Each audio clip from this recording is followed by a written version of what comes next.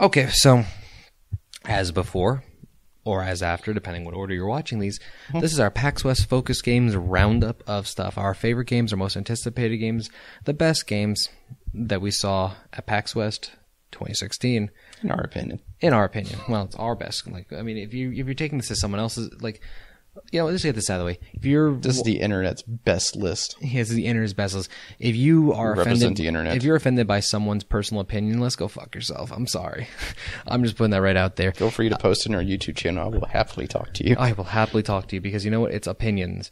If you don't like our opinions, what are your opinions? I'd love to discuss your opinions. And that's not even a joke. That's not me being a sarcastic asshole. I genuinely would. That being said, these are our opinions. The two of us, Justin and Josh, he's the Justin, I'm the Josh, discussing from Constantly Calibrating our first media experience, our favorite games of PAX West 2016. With that, we're going to talk about Chasm. Yes, we're going to talk about Chasm. So we went to actually go preview Mages of Mystralia. Mm-hmm. Which actually Dan Adelman is the one who. Yeah, I'm actually going to. Here, let me say what. If you say, well, were you going to read it off? Yeah, I was going to read it off. Oh, you're going to read it off. I was just trying to give them introductions so they know the whole story. Not just one jump to the end. I was going to give you. Or the middle. I mean, we could start at the end and generally work our way back to the beginning as some stories are told. But tell us about Dan Adelman. Yes. Presented by Dan Adelman. Yeah, while we're doing that, he kind of finished it. By the way, Mages of Mystralia, also interested in. Very interested in. It's just, again, like these lists don't diminish the other games. There's no runners-ups, there are honorable mentions necessarily. It's just, these were the ones that enticed us the most. But I'd say 99.9% of the things we saw, I'm actually interested in. Yes. To some degree. We actually did a good job picking out stuff that we knew we would like. So, as I said, still setting up the stage. After we finished that demo, Mitch is trying to check out Chasm as well, which they had there. Mm-hmm. And at the time, we had to run to another appointment, but while you were playing Beat Cop, I decided to head back. Mm-hmm. So, Chasm pretty much is a 2D hack-and-slash Metroidvania style game. As Dan explained to us, it's more Vania than it is Metroid. Mm-hmm. And as I played it, that is 100% true.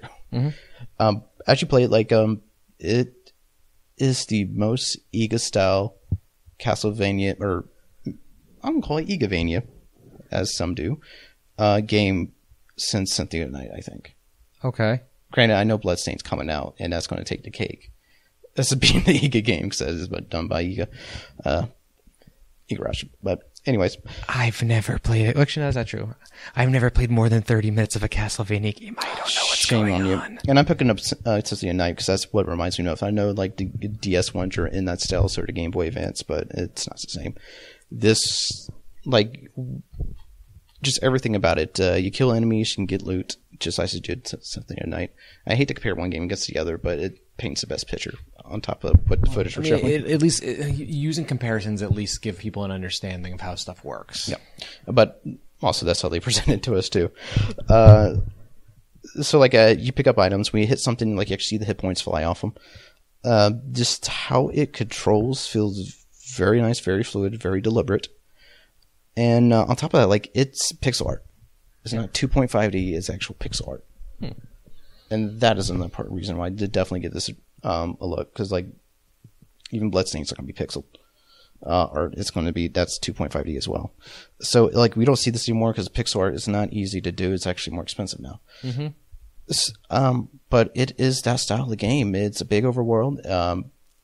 As I mentioned, like Metroidvania, more Vania than Metroid.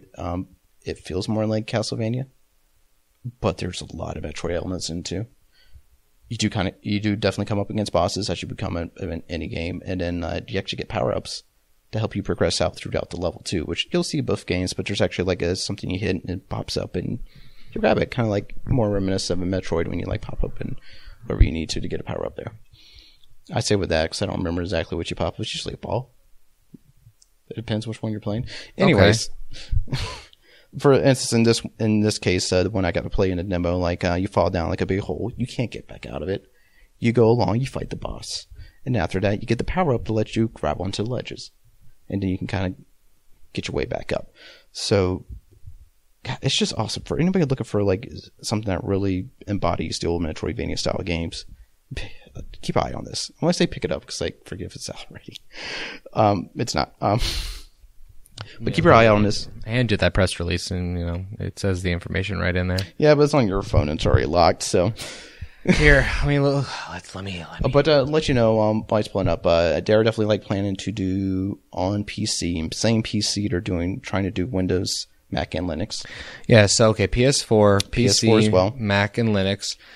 Prices to be announced. Target release date is 2016. There we go.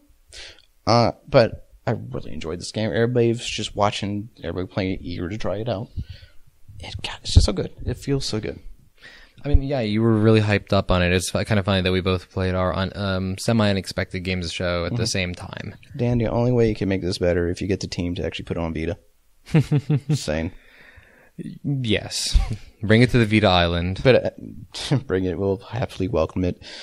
But my only big complaint, as I say big, is I do feel like the sprites are a little too big. Which kind of like ruined... No, I won't say ruined, but... Metroid to Super Metroid, or Castlevania to Super Castlevania. For some reason, when you hit the Super Nintendo, they feel like everything needs to be bigger. True. Where they actually take up like a good size of the screen. That's my only issue with the game. But other than that, it's pretty awesome. And also, like, Dan actually helped get like stuff like Axiom Verge off the ground as well, which is another Metroidvania style game. That one more Metroidvania, along with the Damn Hab. But yeah, it's just really good. It feels great. It feels like if you're looking for that type of game, like look no further. It's right there. That's awesome. I mean, not necessarily my style personally, but I like the sound of it at least. It's good stuff. And as the sound, which every single game we played had great soundtracks, great sound effects. This actually feels like the year of like the great soundtrack sound effects. They know it's an important thing. It's like really sound design has come a long way in the last couple of years, and as a person who never gave a flying fuck about it, I'm now noticing it and really appreciating it. And just about every game we looked at had just amazing, whether it's chiptune, whether it's orchestra, whether it's just dubstep even, or EDM music. I mean, like everything I've heard has been just really good. Even if it's not a style of music I particularly like, if it fits the game, it's really cool. Like I'm really impressed with a lot of the sound I heard on the show floor, even from games I didn't play. Oh yeah, definitely. But that's about all I got. Yeah, give it a look. With that, more of these videos coming up. We bid you good sign off.